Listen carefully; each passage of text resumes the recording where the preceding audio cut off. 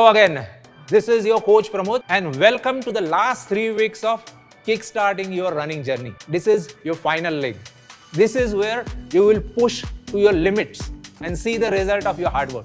Over last 6 weeks, we started with basic tests to determine your fitness levels, progress to walking and strength exercises, and then leveled up to a walk-jog routine combined with higher intensity strength training. Today, we will get into workout routine that will help you develop consistent running rhythm. Before we begin, there is something important I want you to remember. Considering you can maintain a walk-jog routine of 45 minutes straight, you are ready to start your running. At this point, speed doesn't matter, but consistency does. So ensure that you keep running at a comfortable pace. Don't stop mid-session, even if you are tired. Now let's get started with a warm-up.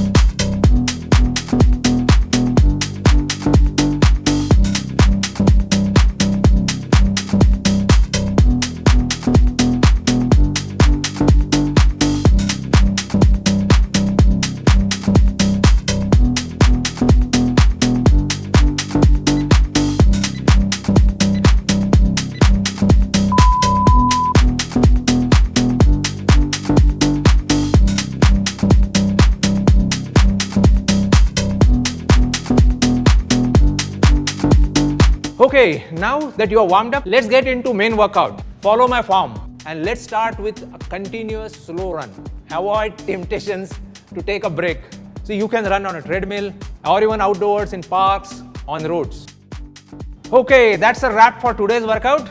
So here is your schedule to follow for final 3 weeks of this running program. So remember to take a screenshot for your easy reference. It's now time to close this session with cool downs. So watch and follow along.